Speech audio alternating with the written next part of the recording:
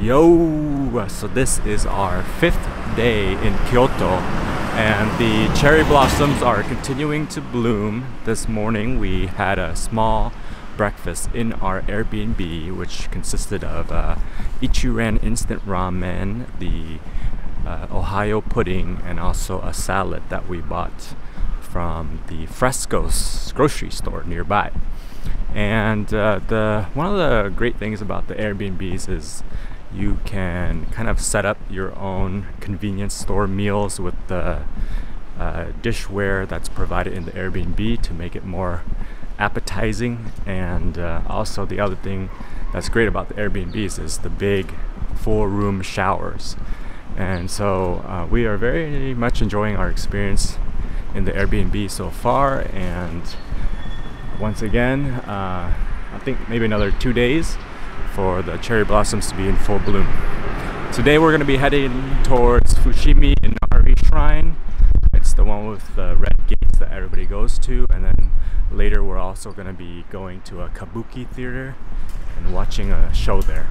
We arrived at Fushimi Inari at around 8:45 in the morning on a weekday, and it was a little bit crowded at near the entrance and the first maybe 300 meters of the shrine or the stairs.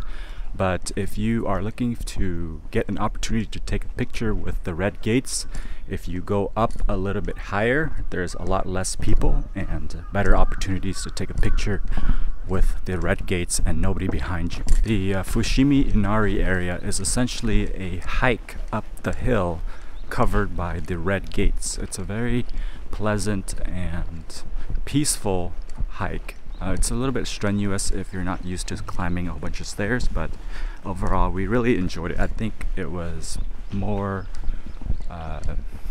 it was better than what we were expecting. We were just expecting it to be like mostly gates and a lot of people, but actually gets a lot less touristy as you go up. We left halfway through the Kabuki theater show at the Minamiza theater. We did enjoy the show, the half of the show that we were there. However, it was mostly talking, a lot of talking and a lot of Japanese that we did not understand. And so, you know, it was kind of sleep-inducing a little bit for us. And we did enjoy the show. Like, we don't regret watching the show. We don't regret like buying some tickets for the show. The tickets were about $40 per person, and we were sitting on the 3rd floor and in the middle.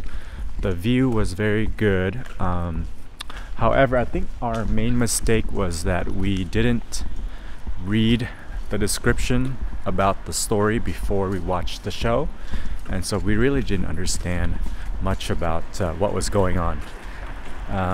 So I think if we were ever to watch another Japanese show, we would maybe read something about the show first, like a synopsis or a description, before we before we go and watch the show. So that was it for our Kabuki theater experience, and then we went to get some dessert. We got some strawberry ice cream with some dango and red bean. It was very cheap. It was only like $3.80 for the whole plate, and we really enjoyed it. We were surprised how cheap it is. So now we are going to our second Michelin star dinner. It's also a Michelin star Kaiseki. This is Tozentei. It's in a different area than the Nakazen restaurant, so it'll be interesting to compare the two restaurants to see which one we prefer. Our second Kaiseki of the trip is completed. It's the 1 Michelin star Tozentei, and it is a family-run Michelin star restaurant. It's the Watanabe family. The son is the person who's doing most of the cooking, and his dad and his mom are next to him helping out. So this restaurant is very similar in the cooking style to Nakazen, which we visited 2 days ago. So we have a very clear memory about the similar kinds of ingredients and cooking style between the two restaurants.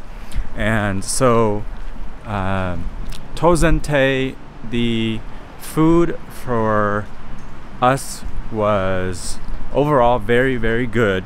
And Claire and I have a little bit of a disagreement in terms of which restaurant is better, Nakazen or Tozentei.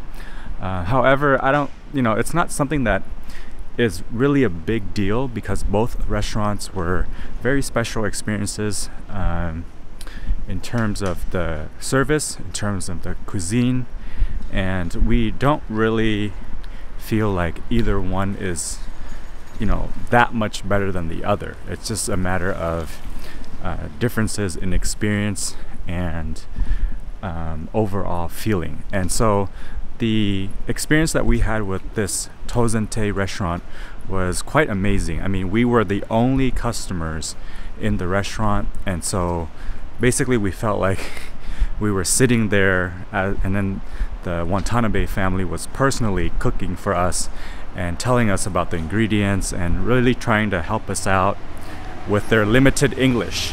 So there's no comparison between that kind of experience and any other experience that you can get from a dining perspective anywhere in the world. Like, we've never had a family stand there and like cook for us personally, with us being the only person in the restaurant, and basically this is their house. And so we have to say that the food was very good. Everything was very good. Their specialty is the amadai fish along with the umeboshi, pickled plum, and that dish was very delicious. Every time I ate the umeboshi, I had a smile on my face. So overall, we really enjoyed that restaurant experience, and we hope to, when we visit Kyoto, we would probably go to either Nakazen or Tozentei again because of the experiences that they provided. So that concludes our 5th day in Kyoto, or 4th day in Kyoto. Hope you enjoyed watching us.